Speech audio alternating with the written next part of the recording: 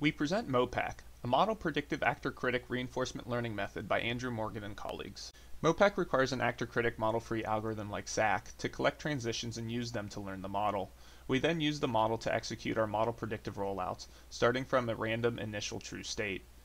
We simulate rollouts while also using a target value function to look ahead on future states. Our method is inspired by the optimization process of model predictive path integrals, as to collect optimal trajectories to fill the model replay memory. We sample transitions from the augmented buffer to optimize both the actor and the critic.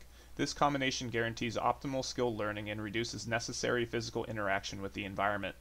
We compare our algorithm with two different state-of-the-art RL baselines, soft actor-critic and model-based policy optimization. First, we demonstrate the increased learning speed in the half-cheetah Majoko environment. We present episode evaluations for 15, 30, and 40 epochs, noting the increased performance of MoPAC.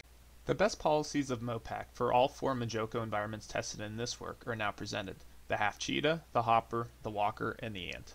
MoPAC is tested physically on an underactuated Yale open-hand model cue with 4 fingers and a rotary palm. The underactuated nature of this hand serves as a challenge to our approach, since the joint configuration and thus the system state cannot be directly determined.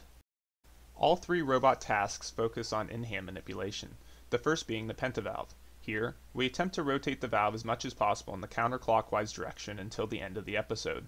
The valve is connected to a current-disabled actuator to measure its rotation, though, due to the large gear ratio of the actuator, the rotation action receives resistance from the gearbox. Note the reconfiguration of the flexor joints during actuation.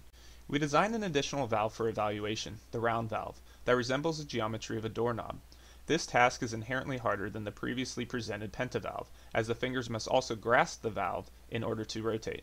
This constraint limits the types of hands that are able to learn this task efficiently, underscoring the utility of underactuated hands.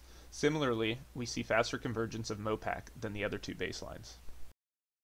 We present one final robotic task, finger gaiting. While tracking the object with an April tag and an external camera, we develop an automated object reset system to replace the object after each episode, in addition to tracking the pose of the object. The task of finger gaiting is interesting, as it requires grasping, manipulation, then regrasping in order to successfully complete.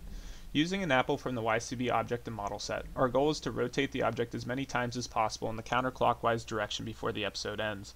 During this execution, we must also ensure the object is not dropped during this process, which requires all 4 fingers of the hand. If the object is dropped, it is systematically reset and a new episode begins. This task further underscores the added utility of MoPAC and helps demonstrate its ability to accelerate robot skill acquisition.